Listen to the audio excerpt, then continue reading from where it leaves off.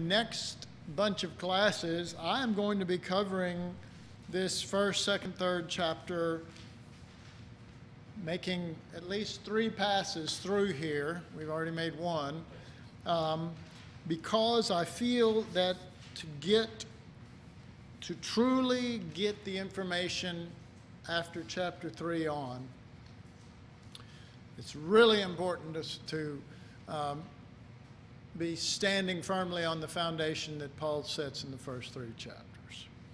And so last class we began with verse 18, 1 Corinthians chapter 1, verse 18. For the preaching of the cross is to them that perish foolishness, but unto us who are saved it is the power of God. Now we talked a little bit about that, and really what we did last class was I invited choir members to speak up and to share, to sing forth the praises of God, and they did heartily. And we did discuss this, but I'd like to just go over it again, but maybe just add a few little things this time around. For the preaching of the cross is to them that perish foolishness. And there is this thought that that this is addressing people who you come up to and you witness to, and you say you need Jesus, and they say, no, I'm not ready, or whatever, any number of things. But rather, this is people who end up perishing in their stand because, and let me make sure that you understand that here the preaching of the cross is not just that Jesus died to save you from your sins. This is speaking absolutely, positively about the foolishness that the way God would go, God, Almighty Deity, Almighty God, that the way He would go about saving the world and functioning to bring us into life and freedom would be that He would go hang on a cross. Out of all the ways that God could proceed, out of all the power that He's got, why would God let people, wicked people, take control of His life and nail Him to a cross and kill Him, and then some idiot fishermen and some others point to that and say, there is the salvation of the world. And they look at that and they go, that's just dumb.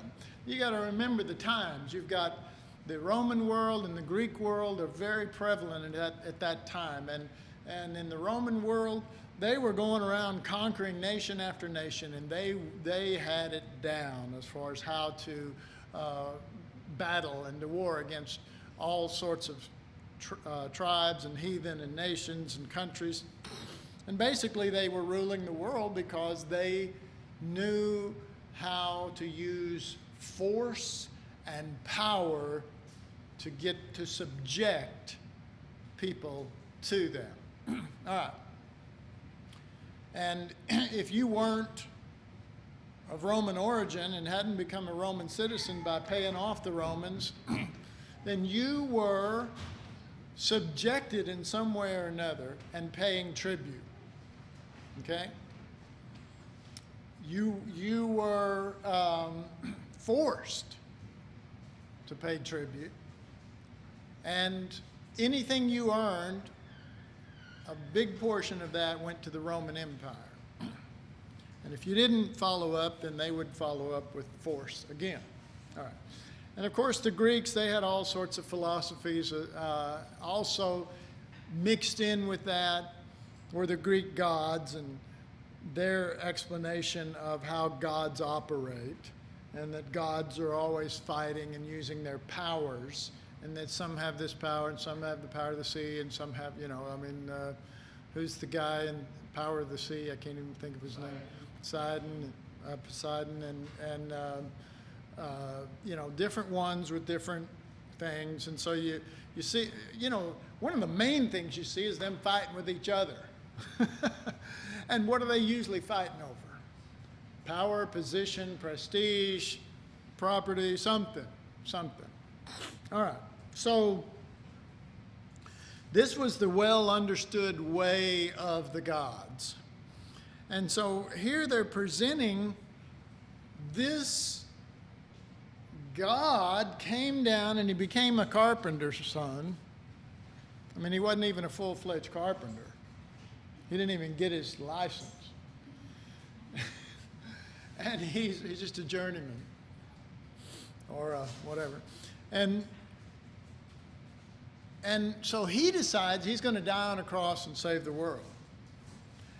And the wisdom of that is foolishness to them. The wisdom of that is absolutely foolishness to them. Okay. All right. So, preaching of the cross to them that perish is foolishness, but unto we that are saved it is the power of God. And this power of God, this phrase, the power of God, is not saying that it is the through that cross we have power, in the sense of, well, he died so we'd be rich, or he died so we'd have power, so he, all this kind of stuff. It's not all that much of Christianity certainly applies to this scripture, but rather it is the power of God in that life comes out of death. And if God's going to really do what he does, he's going to do it through death. Okay. Now this is the premise that Paul is setting to these Corinthians. This is a huge contrast to these Corinthians, and he's going to really deal with this all the way through. And so much so that what you're going to find is that he basically is breaking down their theology and reestablishing, because he's the one who raised this church up. But they let some others in, and it wasn't all Judaizers. I mean, I sort of get the feeling that maybe Apollos and some of these others were teaching some things that were, and that's why some were more of them, I mean, Paul's message wasn't very exciting. Death? Life comes out of death? Or, well, let's say life comes out of death. Life comes out of his death. He dies and we do the living. There, I like that gospel. But as we shall see, that's not the gospel that Paul preached. That's not what he was at when he was preaching this. All right. So, I wrote on the board this little chart. I'm sure that camera is accurate to 2/4 of a point of font. And I did write this in a special font. It's called the Randissimo font. All right, so listen, we're missing one little arrow right here. And that is the wisdom of man. When they look at the cross, this says the wisdom of man here. Go, man. Go. Okay. The wisdom of man views the cross as foolish and weak. Okay? Foolish and weak. You could almost say ridiculous. That is why, this is the weakness of God. This is what he talks about down here.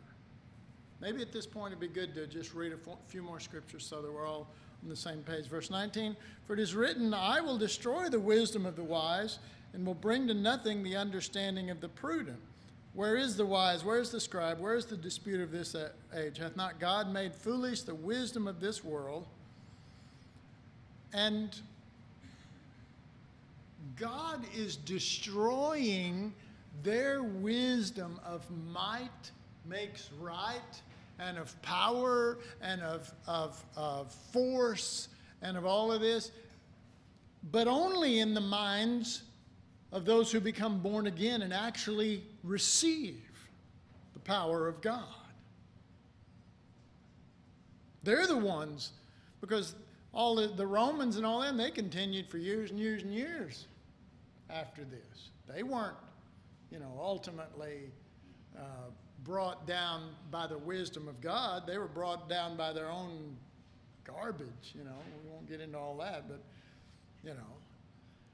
And so, for those who receive this wisdom of God, and here it is, the wisdom of God sees the cross as wisdom and power. So let's read on. Verse 21, for after that in the wisdom of God, the world by wisdom knew not God. It pleased God by the foolishness of preaching to save them that believe. For the Jews require a sign, and the Greeks seek after wisdom. But we preach Christ crucified. What do we preach? I got that in stereo through only 2 speakers. Okay. Christ crucified. Thank you. For we preach, but we preach Christ crucified. Unto the Jews a stumbling block, and unto the Gentiles foolishness, but unto them who are called, both Jew and Greeks, Christ, the power of God and the wisdom of God, because the foolishness of God is wiser than men, and the weakness of God is stronger than men. All right, so here it is. This cross is the foolishness of God.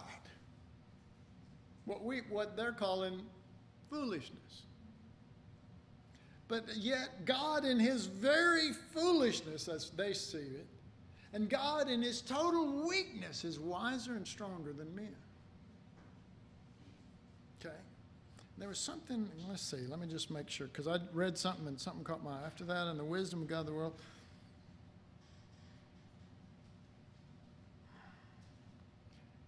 After that, in the wisdom of God, the world by wisdom knew not God. That force, that power, that overcoming your enemies, that mistreating them or getting back at them, and that wisdom will never, ever lead to knowing God. That's what it's saying here. You can't know God through that. You can't know God through that wisdom. You can know how, you can study up and you can strategize and you can learn how to crush your enemy, but you'll never know God because God's not in that wisdom. Okay?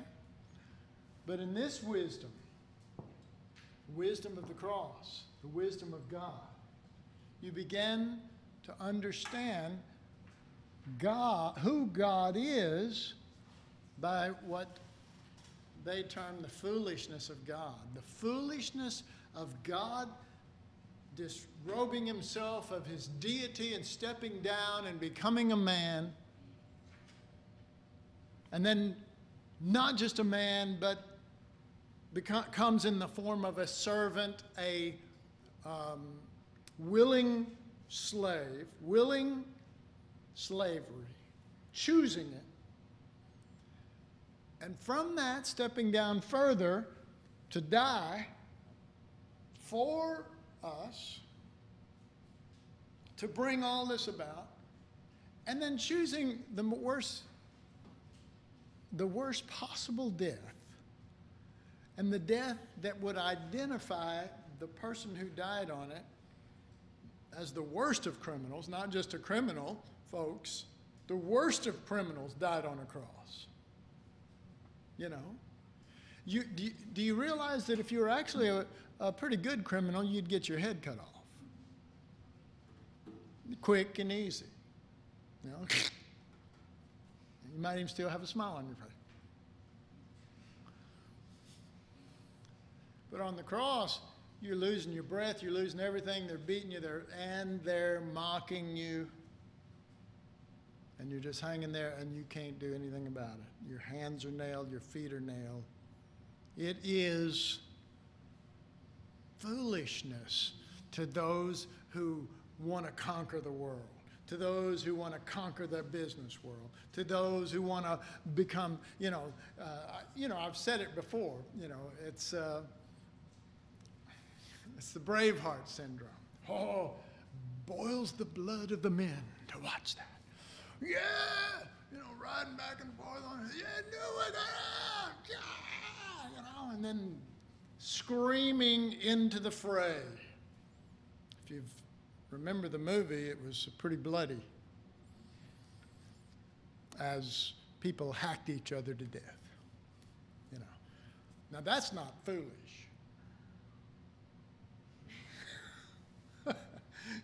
No, that's smart. As long as you're the leader in the back telling them to go fight, that's pretty smart, But for Jesus to take all the blame, knowing that he could call 10,000 angels, it's one thing to be made totally helpless. But folks, the weakness of God wasn't that somebody made him helpless. The weakness of God was that he allowed himself to be taken. He allowed everything, when they put the crown of thorns on his head, when they put a robe on him and slapped him and mocked him and all that, every moment of everything that happened to him, he allowed and could have stopped it at any given moment. Do you understand that? Okay, well, that's great for Jesus, but if this should ever apply to you, and again, here's my disclaimer. I'll be making this one a lot. You might want to write it down. Sometimes it'll be better than others as I give it, but my disclaimer is, I don't put this cross on you. I don't put this wisdom of God on you. I put it on me so that should you ever decide to turn and want to attack me, this is the way I will act.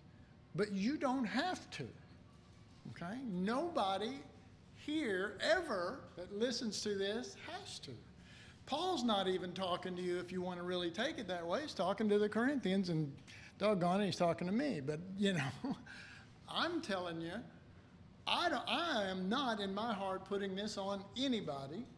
I preach it because God's called me to do it. But when it comes to living it, I'm the only one responsible in this room to do it. And I will promise you that as much as the Lord in me is, I will. So that's usually good news for bullies. See, somebody understood that, because the bully really likes to do it when the person doesn't fight back.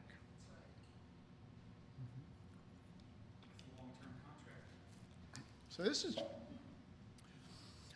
so foolish. Why would I want to suggest this for anybody else anyway? So, all right. But we do see at least how great this is for Jesus. Can we not see how great that is for Jesus, that he went this way?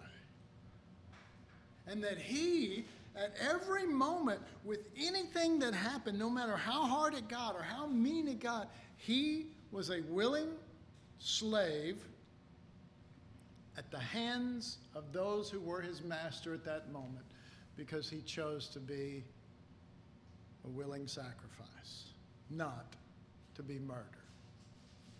That was his choice, okay? And to him, he functioned by what he considered the wisdom of God. Not only that, but this is telling us that by this wisdom, you can actually know what God is like. And guess what? No matter how much people embrace that other wisdom, they'll never know God, even when they think they know God. Okay? You get that? They'll never know God. Even when they think they know God, they don't know God. You can't. You can't possibly know God. You have to know God by the wisdom of God. Anyway, all right. So, and then down at the bottom, I put a little chart, and I don't know if that one could be seen as well, but it says how each views each other's wisdom. You have man and God. And this is how each other views each other's wisdom, Okay? Man looks at God and his wisdom and thinks it's foolish. But God, looking through his wisdom at man, thinks man's foolish. He knows there is. Oh boy, I like this pink and black together. It's very 80s. I kind of miss the 80s. I wasn't really there for it. All right. So let me read a few statements here. 1 Corinthians does not give us a theological examination of the cross of Christ, but stays away from the event and the surrounding doctrinal points. He leaves all that and spends a whole book presenting the cross as the wisdom that is opposed to how others think, but results in a sacrificial lifestyle benefiting others to its own loss. It is about how we treat others based on what wisdom we possess.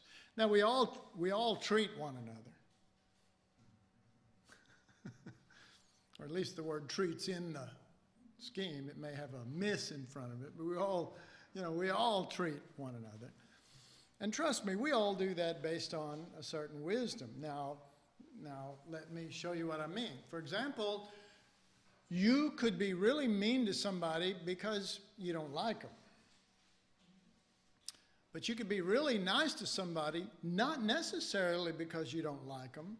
In fact, they may have the same traits as the person you don't like.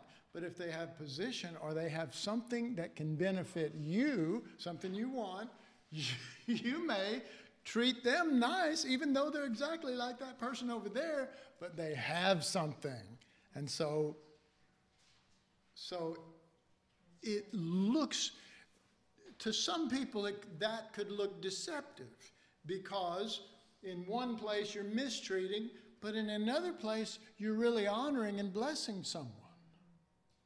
But all of it's motivated for self, okay? To promote self, to satisfy self in some way. And so we may not even, I mean, we can hear these classes, let's face it. We can hear these classes, we can talk about it. But when we walk out of the room, there's already a wisdom that has control of us. Do you understand what I'm saying? There's already a wisdom that has control of us. And while we might, I think that a lot of times most people are better in church than they are at home.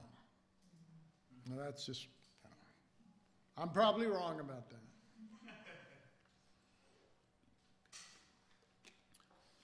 But people can see you a certain way at church and think that you're a certain way.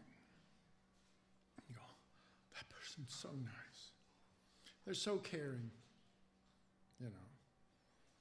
And, the best, if they're married, the best thing to do is ask their spouse. I've had people do that. I remember, do we have Doug Fisher on the line? Probably not. I remember when I first met Doug, and I went to Costa Rica several times before, but Deb didn't go with me. But finally came a time where she came, and he grabbed her and pulled her aside, and he says, okay, what's he really like? Well, she's the wrong one to ask. She's so snowed, she thinks I'm really something. But anyway, that's...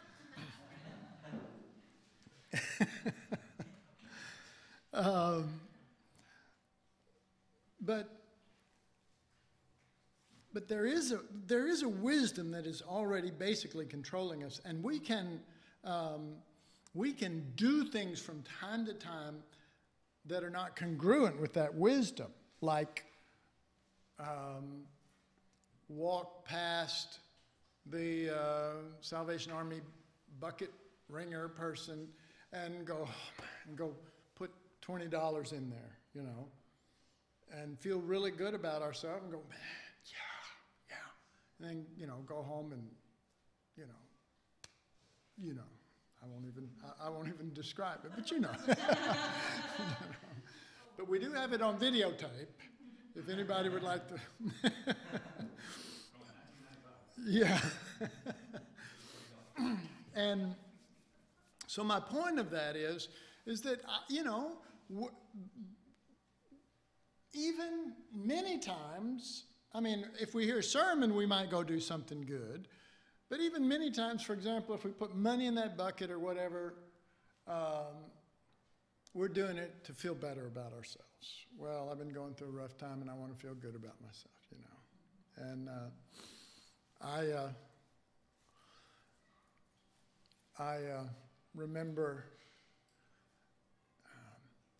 I remember some teenagers that we had in our church, and they said the offering was coming, and one of them said to his parents, "Oh, Mama, give me $5."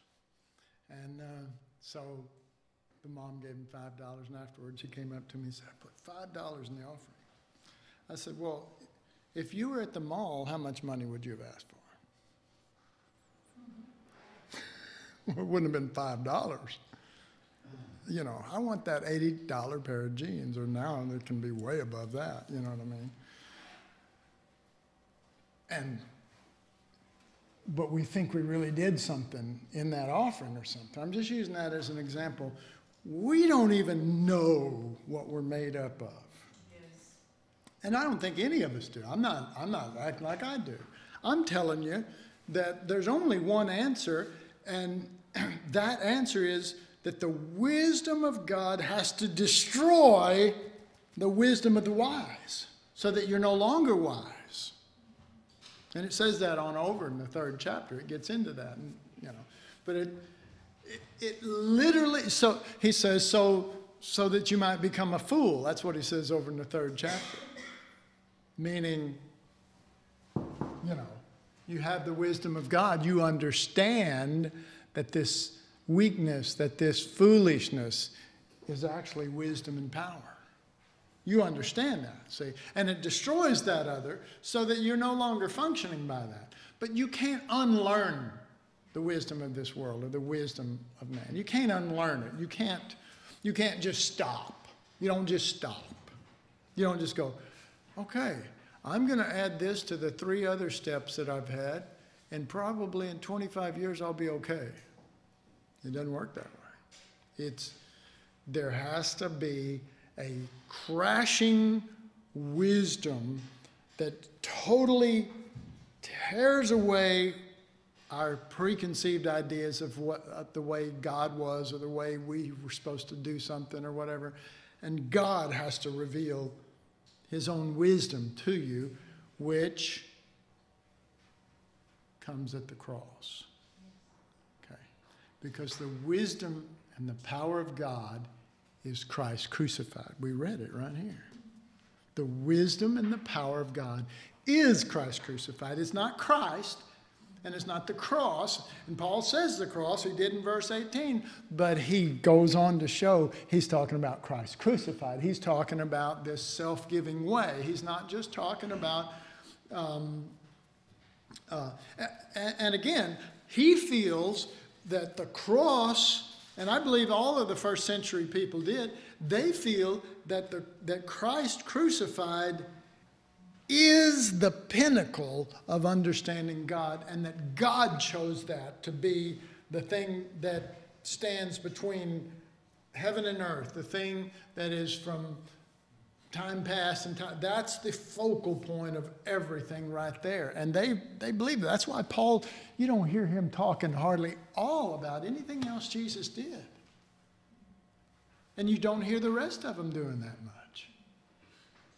It's the cross. They talk about the cross because God showed them that right there, that's the wisdom of God. That's knowing God. If you want to know God, you look there. You don't, even, folks, even to see Jesus feeding the multitudes or healing somebody or whatever, that's not the pinnacle. And I know churches are built on that. We are the holy temple of the faith for healing, Baptists. Anyway. I didn't say they were real orthodox. I just said that they're, but that's, that's just, and so we raise up that banner. But folks, there is no banner but Christ crucified. That is the banner of God. And I'm telling you that, but I'm not telling you to believe it. I'm just telling you that. You say, well, aren't you the pastor and supposed to tell us to believe it? You know, no, in a sense, if I'm walking that way and you're following, good.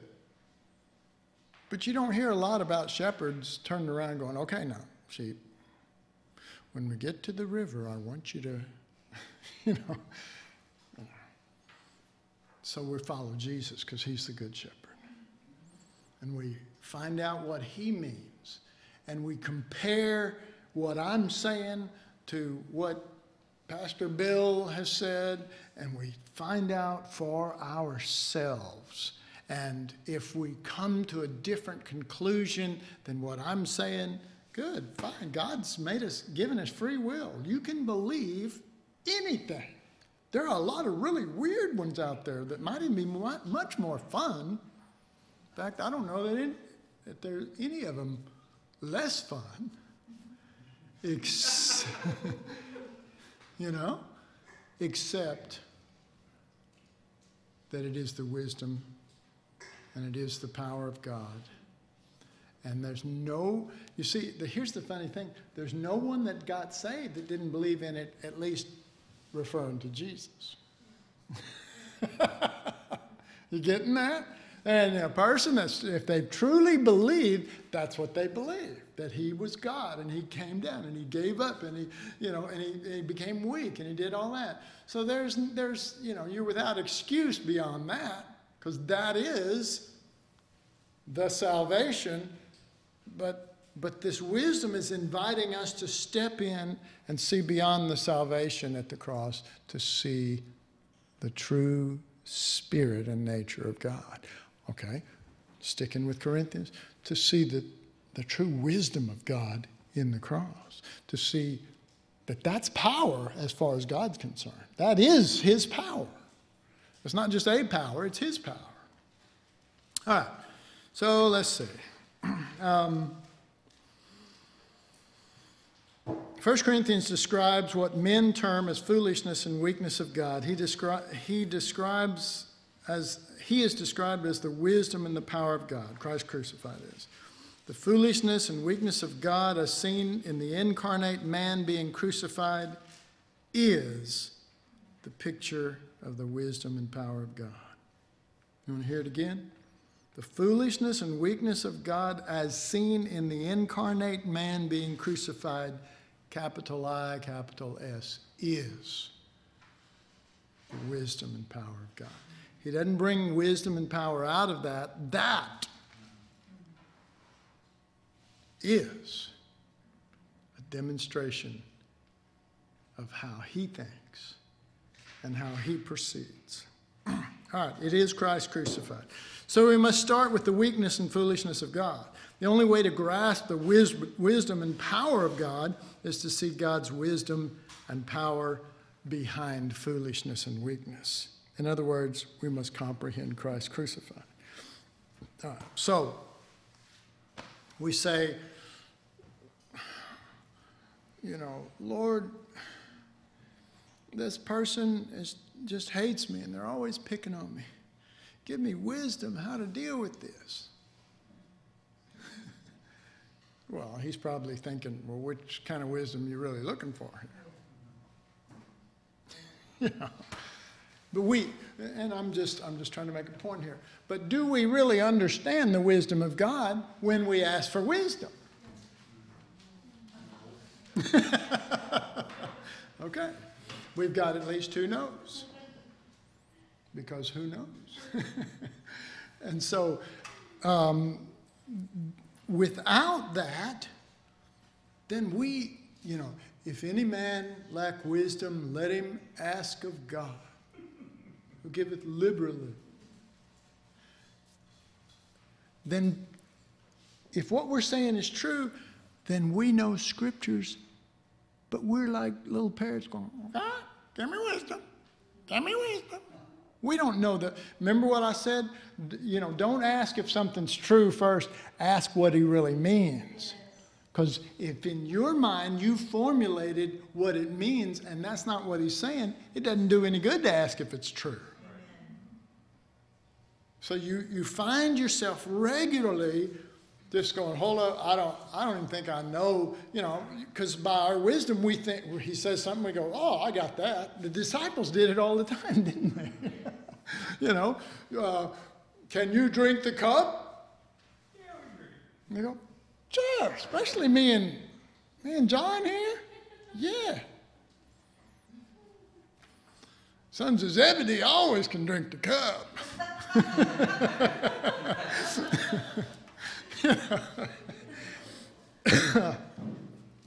And Jesus goes, oh, baby, you will. You will. Don't worry about it. But at that moment, they didn't have any clue, and therefore anything Jesus said, they formulated according to their understanding and according to their wisdom.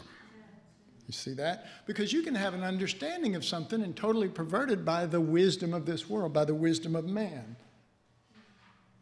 Because the approach that you take with that understanding or with that knowledge is going to be opposite Christ crucified. Yes, and speak up loudly. Just a thought, very short, is that we are held captive by our own wisdom. Well, we are.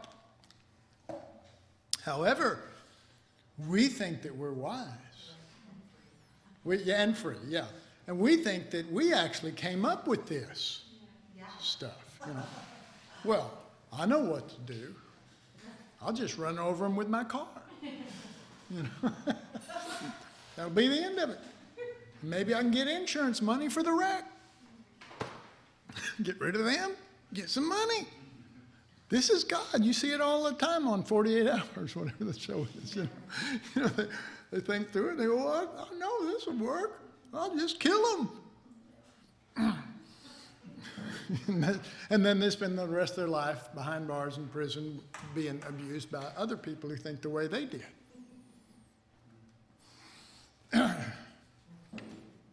Some of you are looking at me like, is that where I'm going to end up? No. I saw some flashing going on. No, we're just talking right now, okay? Yeah. And they go, I don't like his teaching then. We got to kill him. That's right. All right. The weakness of God. The weakness of God. That is putting himself in a place of vulnerability to humanity and not using his deity to stop it. He became, and I don't like using this word, but it'll at least point you in the right direction. He became passive in terms of his use of supreme power as the Almighty.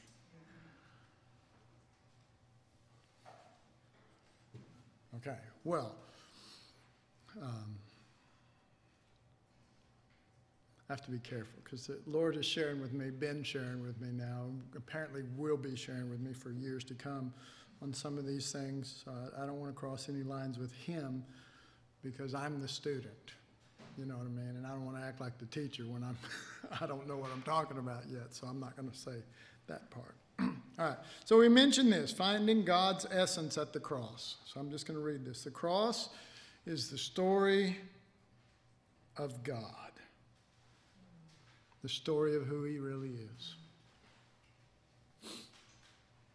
Because it says, the world by wisdom knew not God.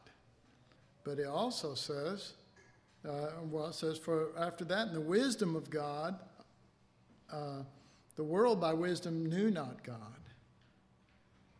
It pleased God by the foolishness of preaching to save them that believe. Because they don't know God until they receive the message of the truth, and the truth makes them free. It's first following him in his way, then learning his truth until it becomes life. He is the way, the truth, and ultimately the life of the whole thing. All right, so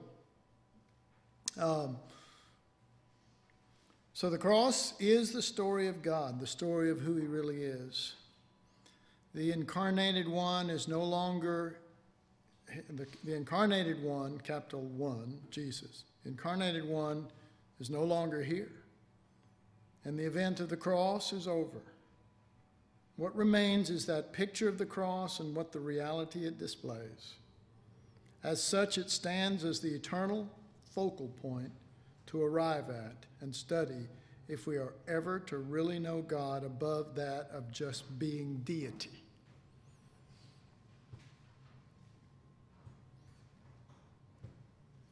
Now, that was worded that way because of some things the Lord has been sharing with me over the last year.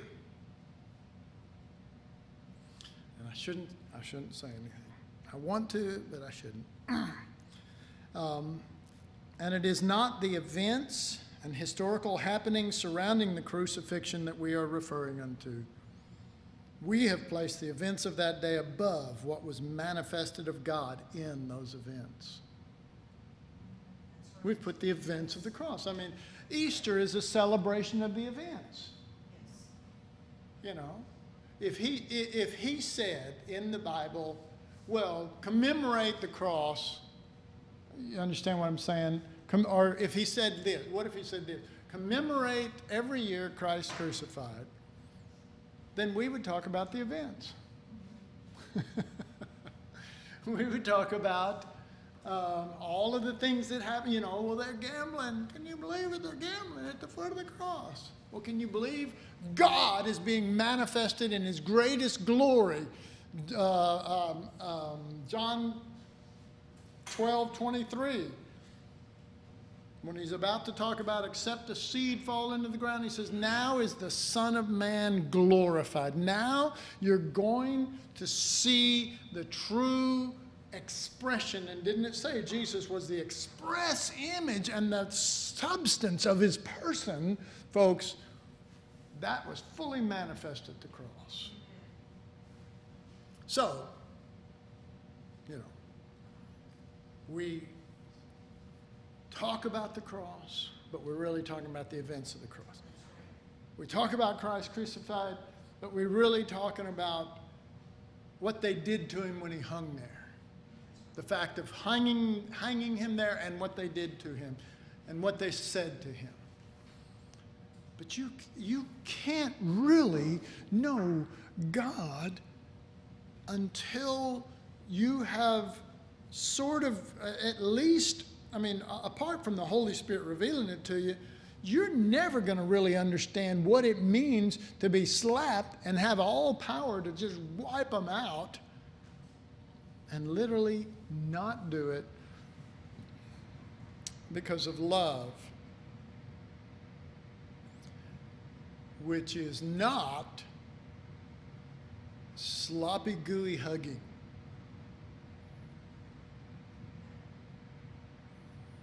It is selfless giving to the benefit of someone else. That's what love is.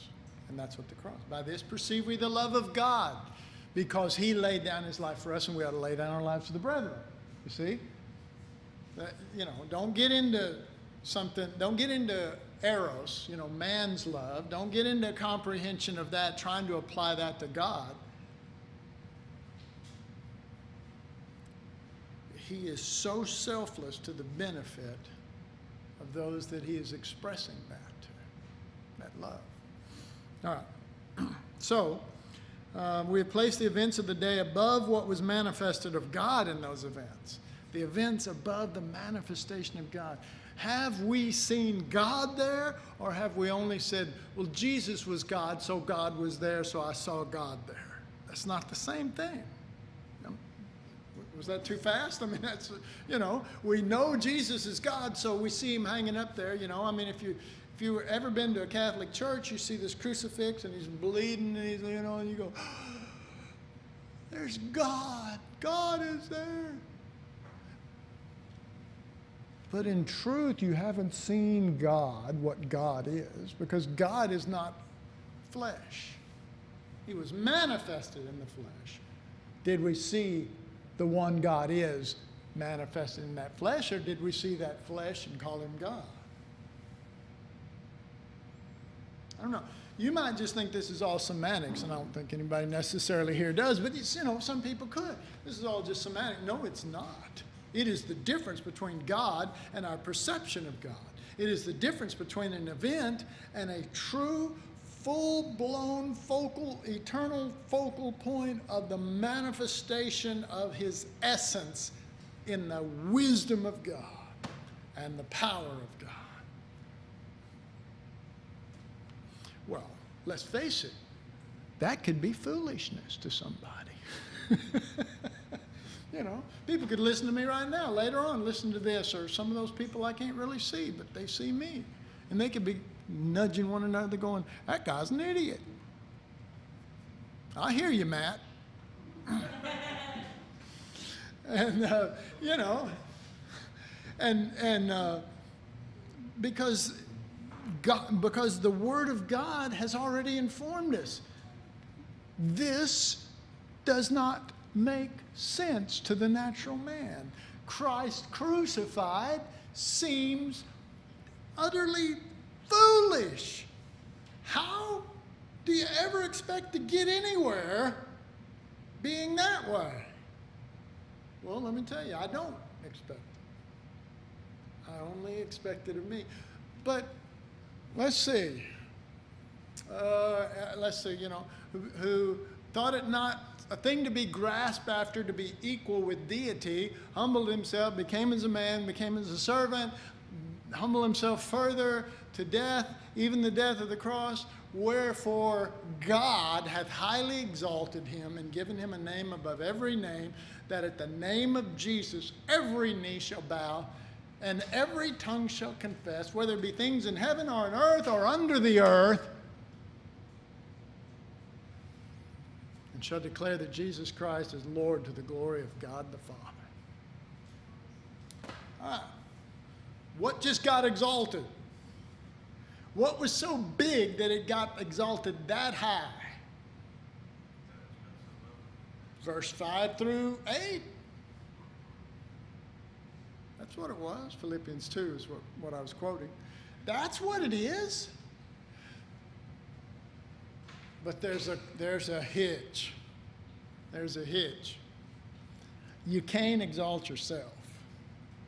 You can't pull the spikes out of your hand and jab them in the eyes of your enemy. You can't call 10,000 angels. You can't. You have to trust God. That God really treasures this. You following? That God really does treasure this. And boy, we'll find out who believes, won't we? I mean, you do. I'm just saying. You know, long before this generation, God found out who believed before. Because, you know, have you ever noticed in the Psalms or whatever, the scriptures are always saying, wait patiently upon the Lord. Well, in our fast food society today, we don't wait patiently for anything. You know, I mean, they know exactly the point when we will start getting fidgety if a light stays red too long. Did you know that? They do. And you can tell because everybody's looks pulled up tight at a light, and if it's going just a little longer than what another one will, cars will start moving up, and they're going, well, come on, you know, it's time to, because it's all timed out, you know. But in this stuff, you know, anybody ever noticed in Hebrews where it talked about Jesus with strong crying and tears, trusting that God would raise him from the dead? Because you can't raise yourself. You know what I mean? If you're on a cross, you can't get down. See? And the bad thing is, see, one reason why this is foolishness is most people would not want to get on a cross because their hands are fixed, and their feet are, you know what I mean? I mean, it's like you're hanging on a cross and they got one foot nailed, and the guy's fixing to nail the other, you're kicking him in the face, you know what I mean? And get your hand loose and slap him up, hey! You know? But you're nailed up there, and there ain't no way that you're gonna come down from there until you're dead, and then you can't slap anybody at all. Believing that God would raise him from the dead. Same thing with Abraham. Willing to offer up his son, believing God would raise him from the dead. There has to be faith, and that's what faith is. Faith that life comes out of death. That is what faith is, and I went through it in Hebrews, and but I'm telling you, I keep seeing it everywhere. Shouldn't say that one just because I'm not finished chewing on it. I don't want to be spitting out the seeds to you. I want to give you something to, but I'm telling you that this faith thing really, really, really comes down to believing in life out of death. And it takes patience, has to be connected with faith. And you find that all the time in the scriptures. Faith is connected with faith. You see it all the time. Anyway. All right, so how much time we got back there? 9 minutes. All right. All right, I'm going to reread one sentence and then go into the next. Let's see. We have placed the events of that day above what was manifested of God in those events. We may be able to see in that event a love that brought Jesus to die for our sins and is for our benefit, but never really see what crucified love is in its essence. We can see that he died for our sins, and we see that love, he died for my sins.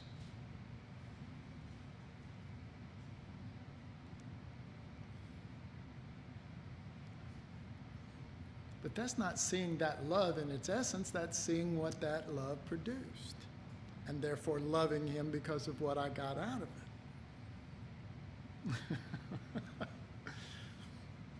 Everybody still having fun?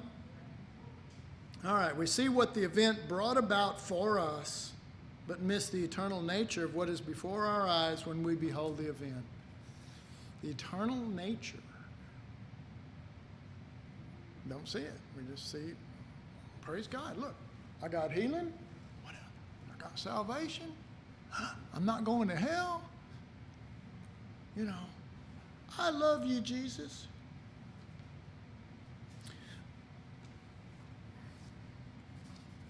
It is, do we see that there is a self-giving love that is higher than maintaining deity?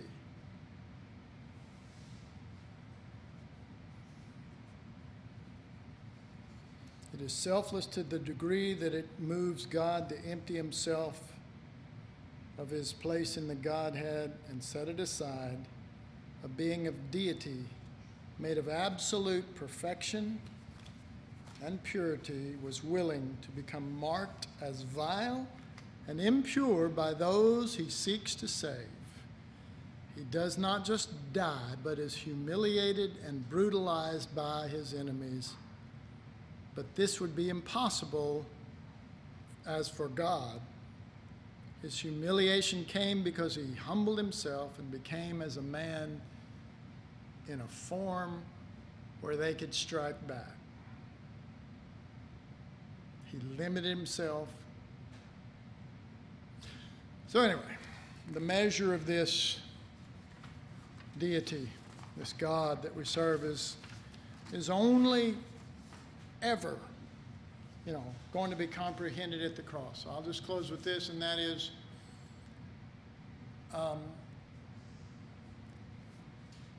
before creation, there was no way for us to know God. At creation, all the way up through, we really could only see glimpses of what God represented through sacrifices, and that was huge. That was the way, sacrifice was the way God's people worshiped God. That was their worship, folks. I can show you a million examples. Even Abraham going up to offer Isaac. When he asked, where are we going? We're going up to worship. Sacrifice was the way. But you still don't see God. You only see an example of God. So Jesus comes and he heals and he does all that. None of that the fullest example, because if he was a lamb before the foundation of the world, and when the thing's all over, he's a lamb on the throne, that means before time and after time, we get a picture of lamb. You understand what I'm saying? So he needed a circumstance to really show the depth of his essence. The essence of lamb. Can anybody think of a point in time that might be able to be shown fully? The cross.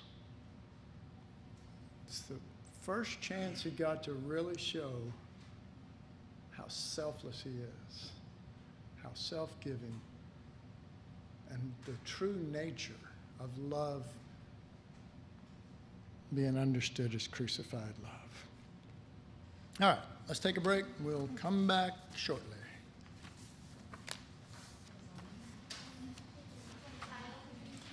I do have